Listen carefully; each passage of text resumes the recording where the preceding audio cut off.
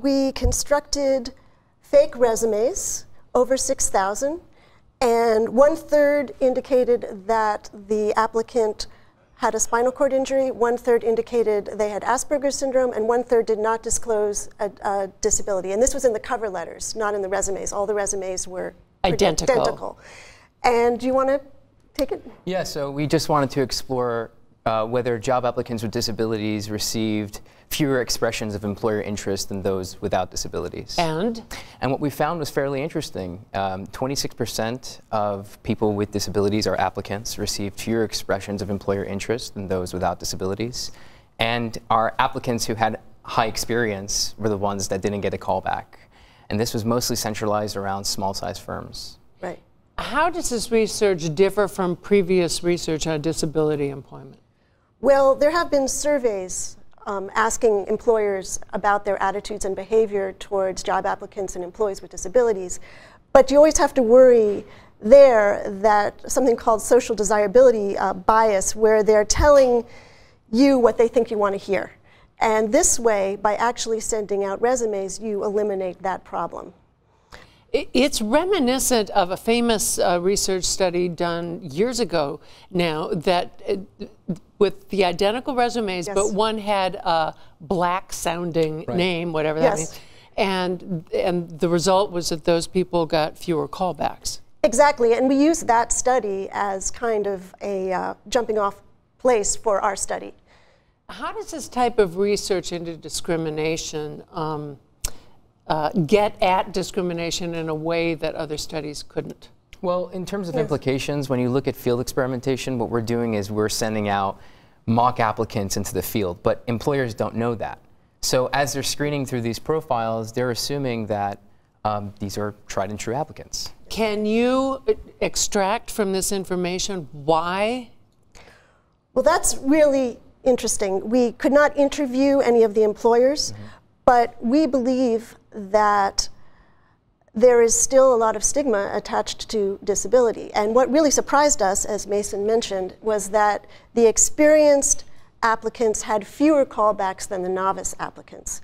Now that goes against what we expected, because we thought, listen, if you have a CPA, this was for accountant positions, if you have a CPA, you have a stellar record, you have 6 years of experience, we thought they'd do better. But we think that employers see these candidates as riskier, they'd have to pay them more, and they don't want to take that risk on. They see disability and they think, oh my goodness, they're going to demand an accommodation, there's going to be liability, we're not going to be able to predict how they're going to work. And that's how you think it relates to the whole employment picture for people with disabilities? We think it's a big piece of it. Certainly. Yes. Of course, when we identified that small-sized firms amongst our sample size of 6,016 were more likely to not give us a callback, in terms of implications, it may just be that these small-sized firms don't have a robust HR infrastructure or aren't even familiar with the Americans with Disabilities Act, although they're not necessarily mandated by the Act. What surprised you the most about this? Well, as far as the story itself and really the narration of the data is, it's two-pronged. On one side, you see that medium and large-sized firms are, for what it's worth, abiding by the mandate, the ADA. On the flip side, it seems as though that small-sized firms are more likely to commit to legal discrimination. At least that's one implication, right, that we can assume. And as far as implications for the Act, well, the Act is working, but perhaps we should lower the threshold and include some of those small-sized firms. Can I just jump in here for a second? So we found there was a big difference between companies with less than 15 employees who are not covered by the ADA and those that were bigger than, had more than 15 employees. Right. And that's where we really saw a large difference. What are the long-term implications of this? How do you make this work the world, if you will? Well, there's several things. As Mason said, one thing would be to expand coverage of the ADA so that you don't have to have that 15 employee threshold in order to be covered by the law. It seems as if perhaps the smaller companies aren't even aware of what they should be doing. They might not know that maybe they have a state law that covers them.